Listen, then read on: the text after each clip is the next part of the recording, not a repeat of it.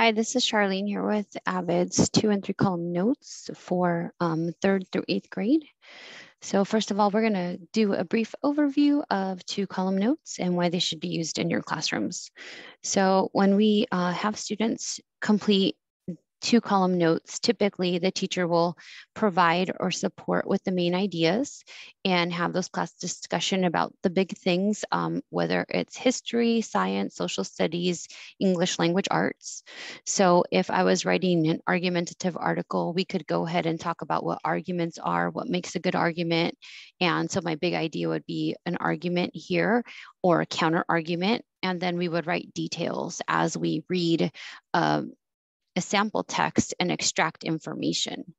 This can also be done with science and social studies. So if I was reading my social studies book, we would probably write down the topics, and then we would go ahead and list those here.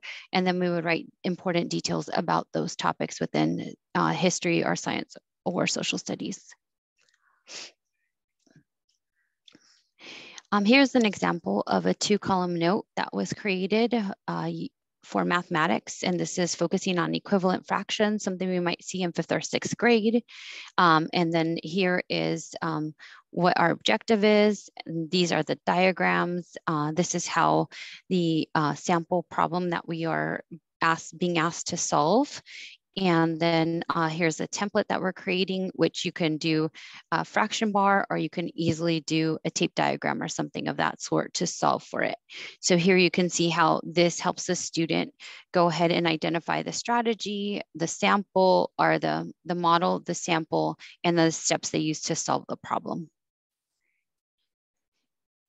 This is a sample Eureka Math page, and you can see that it has lots of room for students to just take notes right on the page. As teachers, we frequently want them to take out their notebook and start writing notes inside of a notebook. But now that we have a lot of consumables for ELA, for science, and for math, students can actually turn that consumable right into their 2 or 3 column notes. So if this is a sample for 2 column notes, we can just ask the students to fold the paper in half or to draw a line, and we would have them go ahead and write topics. So on the left-hand side was where they would solve the problem and identify their solution. And on the right-hand side is the diagram that they will be using to extract information. And so if I was a 6th grade teacher, I would say, angle ABC is 90 degrees and angle ABD is 57 degrees. What is the degrees for X? So that they could figure out that angle. And then they would go ahead and start to solve this information, and then they would identify what steps they used to solve it.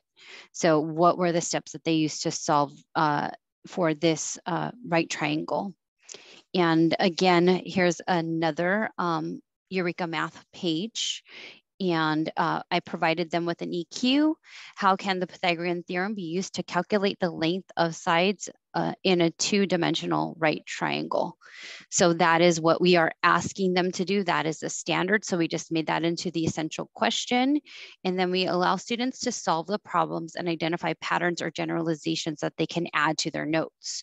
So we quickly just had them fold the paper in half, and they have this little area here for notes, creating column 1 and column 2. In column 1 is the exercise with the examples. And then we would probably solve number 1, sample A, whole group. Teacher could do an I do and show them how to solve for all the different portions of this triangle. And then we can do it as a whole class for sample B.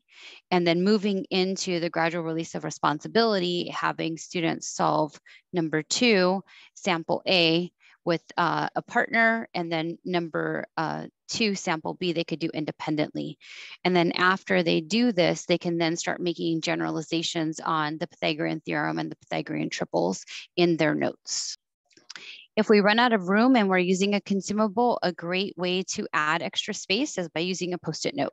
So we can have students summarize their learning or summarize their understanding of the Pythagorean theorem using a Post-it note to summarize.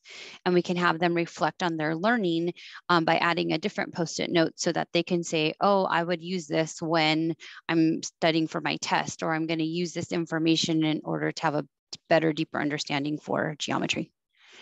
So we're gonna go right ahead to the next slide, and we want to make sure that all of our students are applying their notes and their learning to something that is more rigorous. So the notes are a tool to apply to something more rigorous. So we really want students to understand that thinking so that they could then show what they know on a test, on a project, on an end of the module assessment. Now we're going to move into 3-column notes, and these are ways that teachers can organize 3-column notes. 3-column notes are great for things like vocabulary. So in the event that I'm using this for vocabulary, I would use column 1 for the main ideas, which would be the vocabulary words, column two for the details, which would be the definitions, and column 3 for the student's visual or pictorial representation or a synonym or something that makes sense to that student because they're making the personal connection so that they could recall the information later. It could be used as any concept. They could provide a rule and talk about a step-by-step explanation on how that rule was extracted, a word problem, and then a formula, and then the steps in how they solve that word problem, an equation with a picture, and again, the steps on how to solve for that equation, or an equation with solutions, and then the steps how they solve for those solutions. So here are some ideas. So you can do topic, definition, connection. You could do for math, read, draw, write, or read, draw, solve. You can do word form, number form, and pictorial representation. So those are 4 different ways that you can use 3-column notes. So here's a opening exercise. We're going to use 3-column notes today, and we're barely introducing these vocabulary words from Eureka Math, and we're using the words cute, obtuse, right, and straight. So we would have the students fold their paper and with 2 folds, creating 3 columns. They would draw the line. They would say that, okay, these are our vocabulary words we're going to focus on for this module. This is where I'm going to write my definitions, and this is where I'm going to provide my examples. So we would have the students go ahead and come up with a collaborative EQ, or I can provide an EQ to them. How can angles be defined and represented? And then we would have them go ahead and work on this either with their groups or with their table partners or whole class. So if we're working on this whole class, we would be talking about EQ, and we would be providing a class definition, but then students would then provide an example. And then the same thing, we would follow that routine for all the other vocabulary words. So this is a 3-column format. We would read the important information, extract the important information, figure out what they want us to solve for.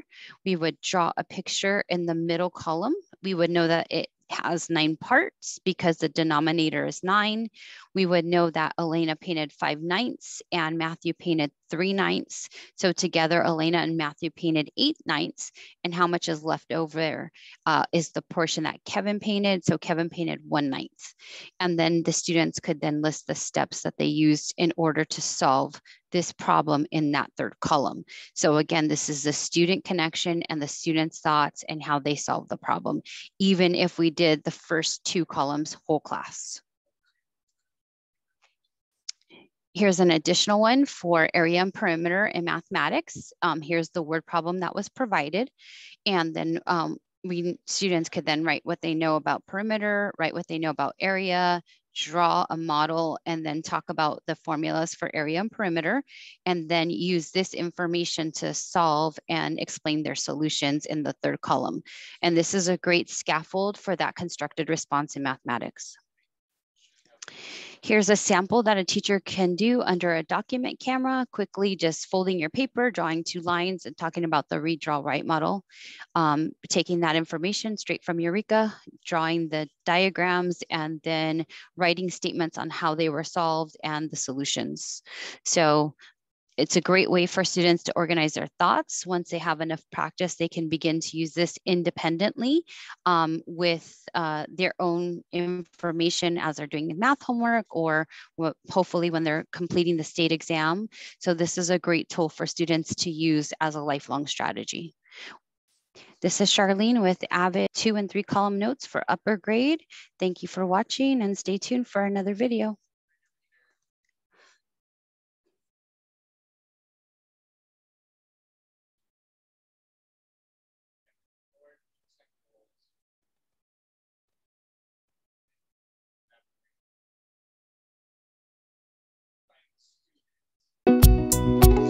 Thanks for watching this episode of the Curriculum Cafe.